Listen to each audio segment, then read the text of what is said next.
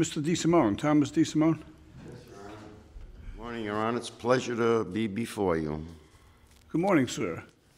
I know you're not accustomed to being in the courtroom, Mr. DeSimone. No, I usually don't have to come to court. I understand. Now, Inspector Quinn is your counterpart in this court. I mean, Mr. DeSimone is a prosecuting attorney, Inspector Quinn. For the fine city of Woonsocket. He's the prosecuting attorney in the fine city of Woonsocket. Right?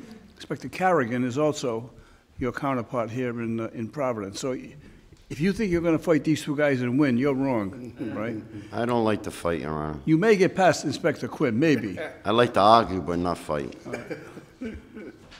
But I am going to make an observation, Inspector Quinn. As you know, and as Inspector Carrigan knows, there are people who come to court who go to extraordinary means to try to influence me, right?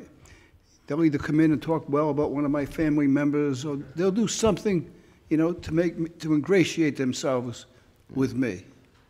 Right? My son David is there. You know that's true, right, David? But you have topped everybody.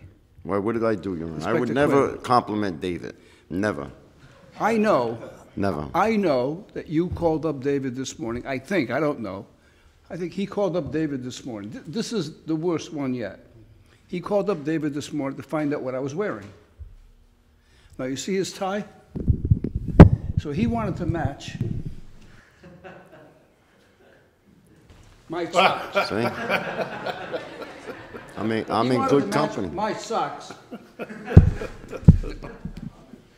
Anyway, Inspector, so we give him the award, okay, for being the most shameful excuse. All right, Mr. DeSimone. Yes, Your Honor. First of all, we have a matter that goes back 10 years ago. 10 years. Now, do you drive this vehicle, or does someone else in the family No, that's drive the my vehicle? daughters that I pay for the car.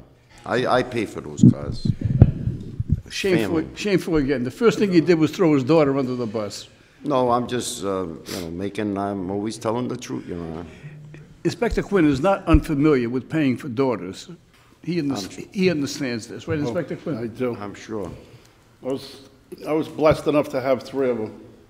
So a wife and 3 daughters. I'm sure anyone can feel my pain who's ever had to live through that, but no, it's enjoyable.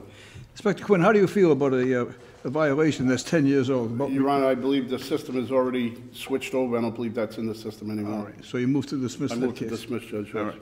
How kind. Thank you. Now, the second violation is a little more complicated, Inspector Quinn. The second violation was on May 14th, 2021. So there were 2 issues here. Number 1 is whether school was in session. It's a school zone violation. It was a couple of miles over the limit. But that's not the issue. The issue is that the cameras are in operation until 6 p.m.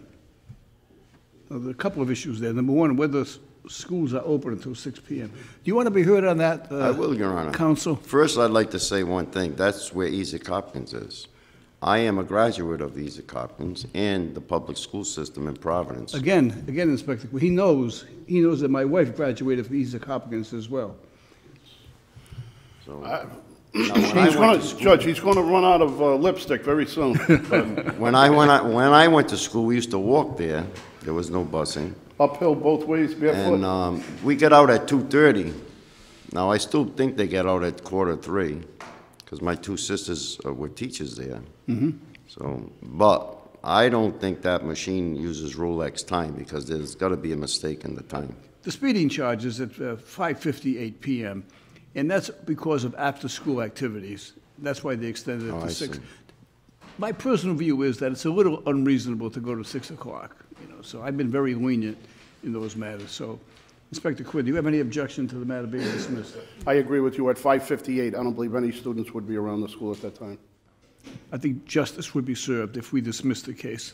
Right? It was 2 minutes before school closed. At 6 o'clock, school gets out 3 hours before that. And thank you, Your Honor. Accordingly, the matter is dismissed. Good luck. Pleasure to be before you. Good luck, All sir. set? Thank you.